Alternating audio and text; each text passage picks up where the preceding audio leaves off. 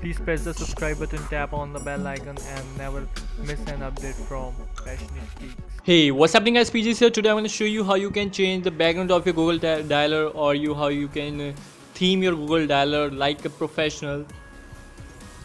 It's been a long time I didn't do any theming video, so I decided to do this one. This will help you to change your dialer background or properly theme your dialer. If you watch the video till the end, you will see how the codes are connected, how to find the codes, how to theme your dialer like a professional themer. So make sure you watch the video till the end. Hope you like this video. So basically I'm going to show you how to change this dialer to this dialer easily, how to find the codes, how the codes are connected with each other with the proper examples. So without wasting any time, let's get started.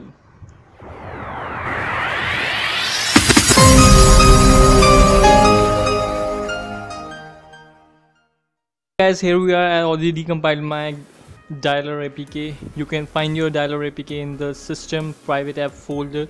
Just grab it from your extractor or decompile it and you will find this folder. Go to a resource folder and you have to find the layout folder. So in the layout you have to find the XML named dialpad fragments. So I will show you what you got in. So here's my dialpad fragments.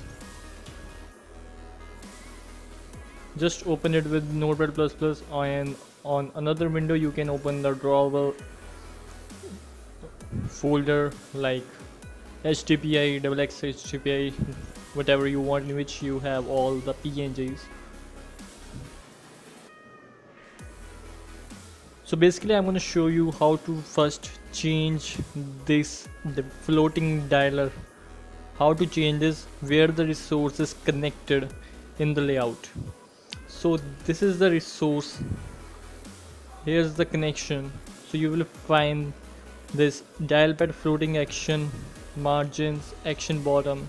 So this is our drawable that is connected with fab green.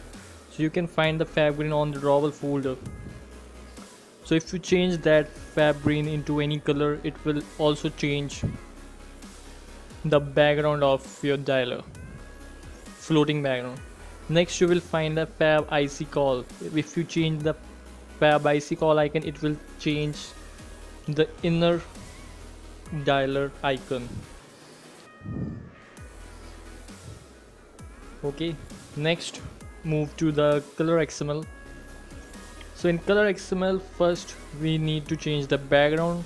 This is the background you see. I want the dark dialer, so I need to add a dark color. So I'm going to use the black color. This is the hex code of the black. Next I want my status bar to be tinted with black, so I will also have to change this dialer theme color dark and dialer theme color, first two color XMLs. Next we talk about the glow pad. Glow pad is when we touch upon the numbers, how they are reflecting back. So this is the colors for the glow pad. There are also some color codes of glow pad like background color, ring, outer ring, widgets color, and all you will change and you will see the effect upon the touch. Next you have to open the styles. In style, first you have to find the style name dialpad space style. Dialpad space style belongs to the gap between the two numbers. So you can increase the width, you can increase the height, you can also give it a weight, like it will look more detailed in your numbers. Next we had a letter style. Letter style is that if you want a custom color for your letter, just add here the text color whatever you want. So I'm going to use the black.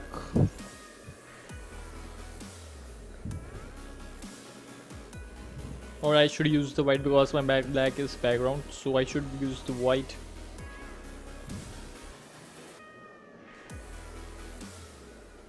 In the color XML, you have to find this code also. This will also change the background of your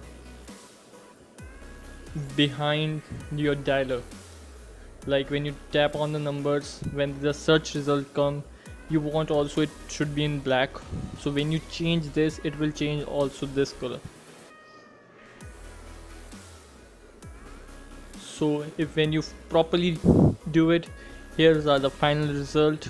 You will theme perfectly. Thanks for watching, guys. Stay tuned. On the next video I will show you how to change the in call icons. Thanks for watching, guys.